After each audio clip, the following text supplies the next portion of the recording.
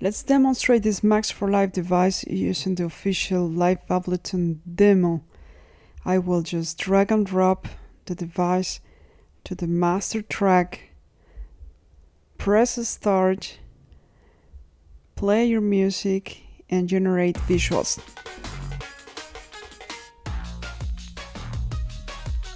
Change some presets.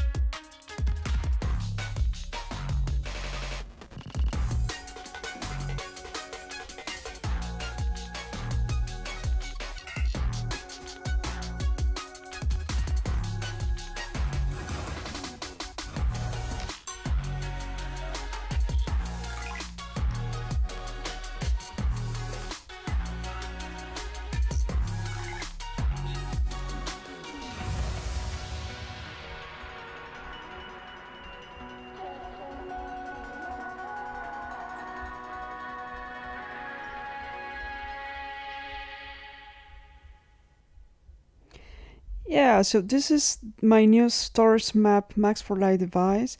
I created that for people that just want to create visuals easily, just drag and drop, play, just change some parameters.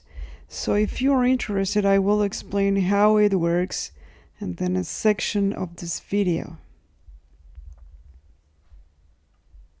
Let's explain how to install the Star Maps Max for Live device. As you can see, I can see the Max for Live device here in my Max for Live audio effects. So where should I place this file, the device, so it can be visible as any other Max for Live device? But I will explain how to do it. You go to your account in your computer, then you will look for music folder, then you go to Ableton, user library, presets, audio effects, max audio effects, and this is where you should place your device. Okay, once you place the device there, remember the device is a file that has AMXD. This is the type of file, the file type. Once it is located there, now it's going to be visible. And then you go to Max for Live in here.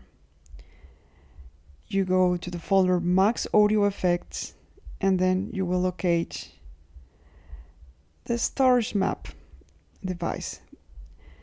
Other option is just go to Max for Live and type in here in the browser Stars Map, and you will locate it there. Well, my recommendation is just place this, if you have many tracks, place this as a plugin, as any other plugin on your master track, right?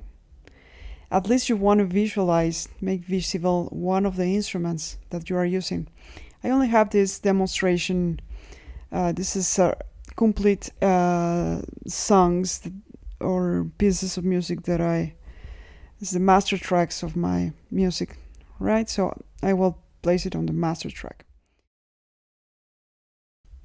So let's see how many sections this device has and how to use it. Let's put something more soft, like this music. Okay, so here you have some parameters related to the shape, position, and scale. So you can move it over the X, Y, and Z axis, left, then up and down, X, and backwards, forward. Remember, 0 is your center position. Then you have this section here is from the rendering stuff. This is for starting the device rendering. If you press this, it's gonna stop. Okay, this is full screen in case you want to do a concert. If you want to do a concert and showing this, then you will place this the projector, and then you go full screen. Get out from the full screen by pressing escape. Okay, now this is the reactivity part. If you have a preset like this one, for example, let's put something more noisy. So here I turn on the, let's turn on the turn button, and then you can play with the acceleration. See, this is really accelerated. Okay, if you want to stop, just put the acceleration all the way down in here. The reactive button in here, it's in case you want to make react this parameter, which is shape scale. So this is in case you want to do something really like this, for example. Okay, enough, because this is pretty noisy. Okay. Now here you have parameters related with drawing. So let's see. Let's put a music which is a little bit less noisy. For example, this electroacoustic piano. Oh, thank you. No, okay. So this is, if you want to use a shader, which is, it is going to give you a kind of final look for the shape. So you should select shader. If you don't want that look, you stop using the shader and you will have a look which is like that, not shades. Okay. However, you can turn the lighting on and it's gonna give you kind of shades, but it's not the same as using the shader. Let's try it with this, for example, this preset, which is preset number 4. I am using the shader here, but if I stop using the shader, it's gonna look like that. And this is not shader, but I turn the lights on and now it's looking like that. With the shader, it's a slight difference. It's kind of more brighty. Look, see, kind of more realistic look. So now it's interesting here. Let's play more so we can have more images in here. So this is the point size and the point style. Okay, let's turn to points and let's explain this. You can control the size of the points with this control, with this knob. So if you go 0, you got like pretty small points. Like, then it's very interesting that you can have this look which is circle depth or just circles. When you go circle, all the points have the same size. When you go circle depth, the points which are more, which are closer to you are gonna look more, they're gonna look bigger. You can change the look of the points, like making them squared. Look, now I have squares. And square depth, the points which are far away from the viewer look smaller. Then it's the same applies for the lines.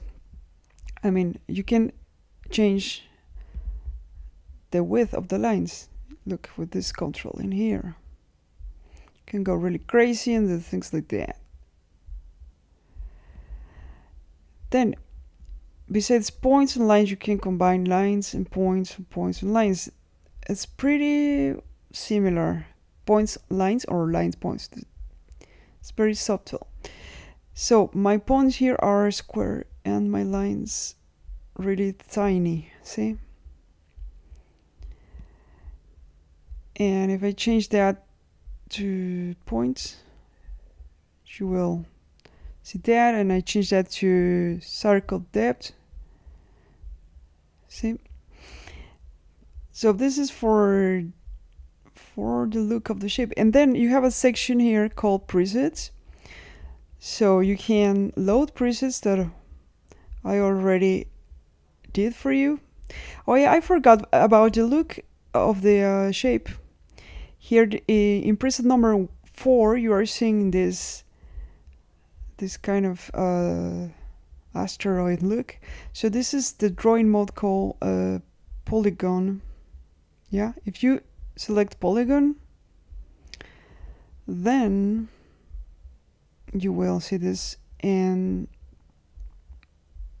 this is another drawing mode. Okay, then you can, as I said before, you can load the presets, or you can create your own presets. Let's create a preset and explain how you can store it.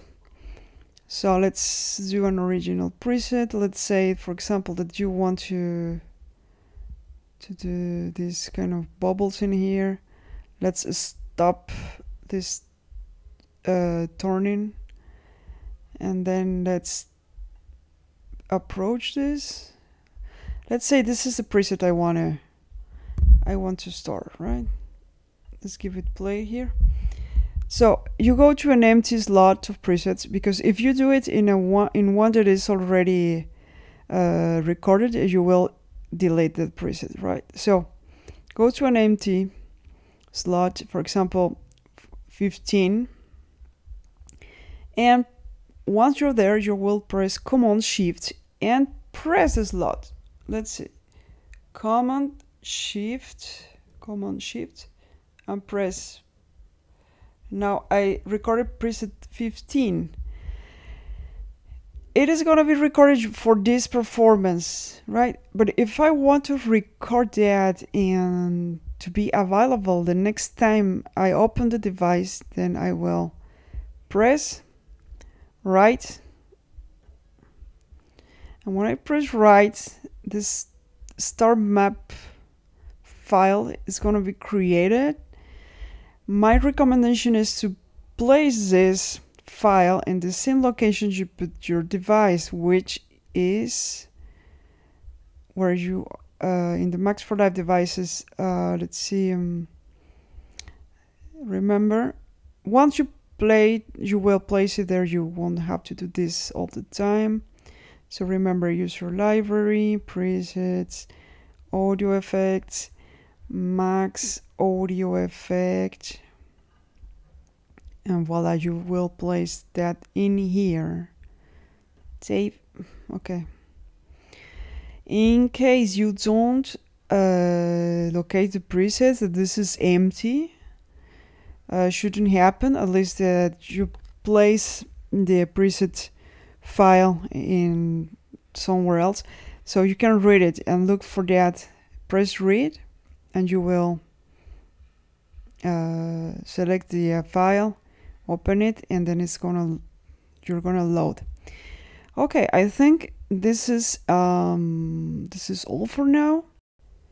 Thank you for watching this video, and I am leaving the link to download this device in the description of this video. I am asking for a contribution for this device because it took a lot of work to produce it. So if you decide to get it, so thank you, and well, see you in the next one, guys. Bye bye.